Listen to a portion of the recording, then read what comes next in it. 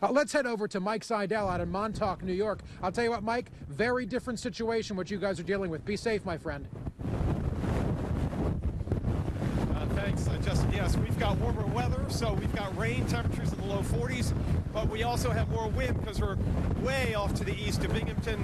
It's about a 4-hour drive, and the wind coming right in off the Atlantic. These wave heights here running about 6 to 7 feet. The buoy off Montauk now 15 footers.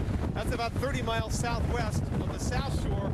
We're on the north shore, and these winds are going to stay up until late tomorrow. Then they'll start dying down. We could still get gusts upwards of 60 miles an hour.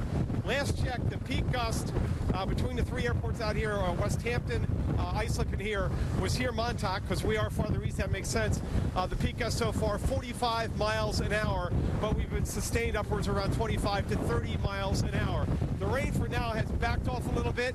We've had anywhere from 1 inch to 2 inches of rain since it moved in late last night. It did rain hard at times around breakfast this morning, just streets of rain blowing through the town of Montauk.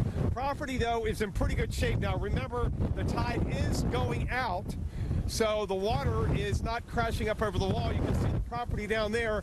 The water is just hitting the seawall, and some of the spray is coming on up. But we've got several more high tide cycles, and we've got team coverage through the afternoon. Reynolds Wolf is in Plymouth. Kelly O'Hara is inland now. She's in town in Scituate because of the danger out there by the Scituate Lighthouse. And I'll be here. We're all live here on the Weather Channel through the afternoon, and more coverage tonight from those same locations here on the Weather Channel. Stay with us. We'll be right back after a break.